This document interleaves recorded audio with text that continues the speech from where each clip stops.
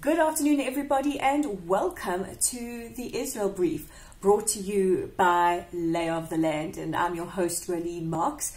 And every day, or rather Monday to Thursday, we look at some of the big news headlines some of the big stories rather that are making the news headlines in Israel. And the big story today is the fact that both Israel and Iran will be joining a Russian-led free trade zone known as the Eurasian Economic Union.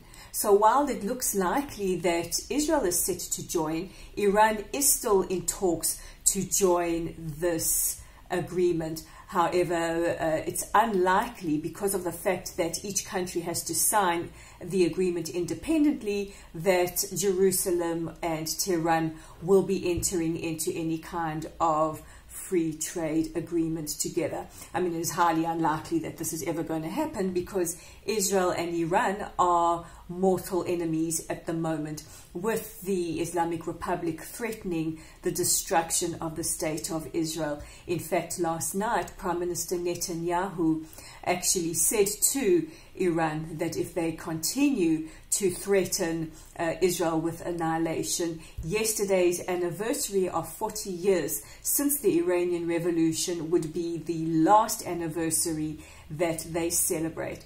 So those are fighting words indeed, and Prime Minister Netanyahu is not one to take a quiet approach to threats made by Iran. And it comes at a time where we see growing encroachment from Iran into Syria to try and gain more access or to try and get closer to the border with Israel. And we can't forget that Iran is also the chief sponsor of terrorism, sponsoring their proxies, Hamas in the Gaza Strip and Hezbollah in Lebanon.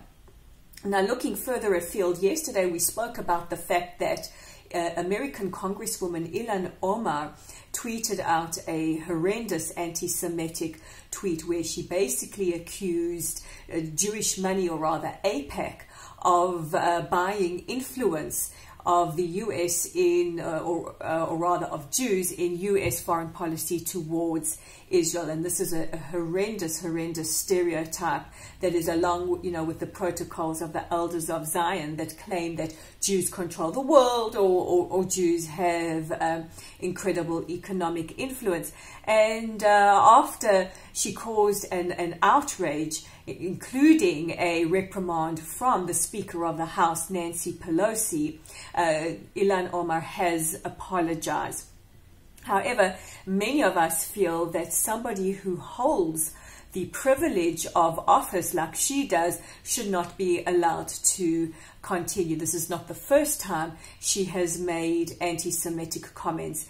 And in her apology, while she said, she's learning from her Jewish friends and didn't want to offend anybody else, she did, however, draw a parallel between AIPAC and other lobbying groups like the Fossil Fuel Group and the NRA, the National Rifle Association, and claiming that they have the financials to have influence. So I am personally of the opinion that she should not be allowed to hold this kind of office because America and Israel share the same values of democracy, of respect, of human rights, and this is not going to fly well. And also, Ms. Ilhan, or Ms. Omar, sorry, when you are endorsed by the Grand Wizard of the Ku Klux Klan, David Duke, we think that if it Ku Klux like a Klan, you might just be a racist. Now, coming back to home, yesterday we spoke about the fact that the centre-left party, the Labour Party, would be holding their primaries, and the results are in. And it could be that a party that yesterday we said, may not have much left of it, could have been given a new lease on life.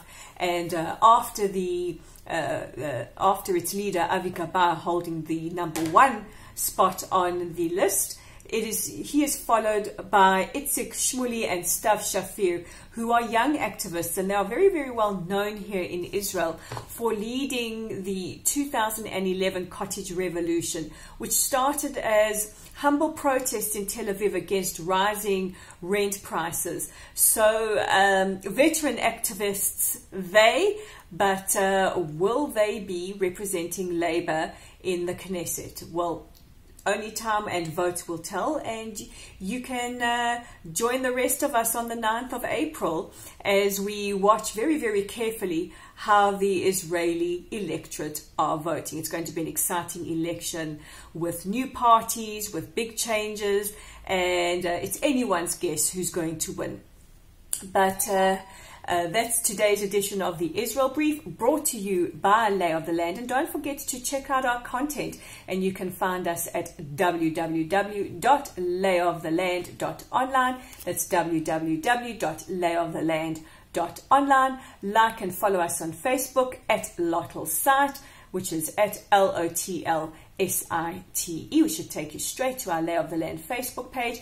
And you can subscribe as well to receive your daily edition of the Israel Brief by clicking on the subscribe button below or on the little bell icon to the side. I'm Ilhan Omar. This is the Israel Brief, and we'll chat again tomorrow.